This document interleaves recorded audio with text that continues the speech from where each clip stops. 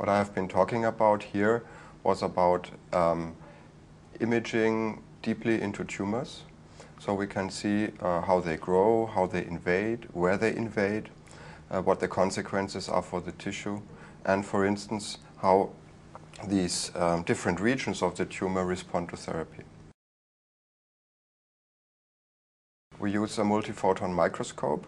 It's like a normal microscope, which however can go much deeper into tissues, like 0.5 millimeter. And we still can see subcellular structures, which means we can see little vesicles in the cell or little regions, small regions in the nucleus.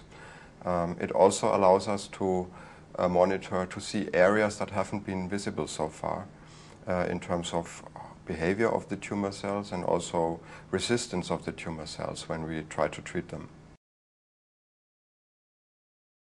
Oh, it has a couple of layers. The first is to visualize something that so far has only been in our heads.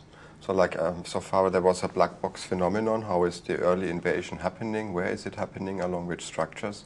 And so people have fantasies. And then you see these fantasies in papers. And so having this type of imaging allows to match, double check whether the fantasies match reality.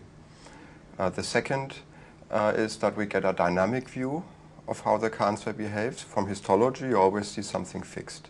And most people do not appreciate how dynamic everything is. Like a cancer can invade 1 millimeter per week to all sides. And if you extrapolate that to the natural history of the cancer disease, you lose centimeters of volume within a few weeks already.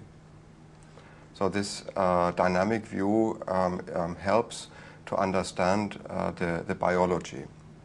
The third layer, of course, is that we can do molecular imaging and cellular imaging in a repetitive fashion.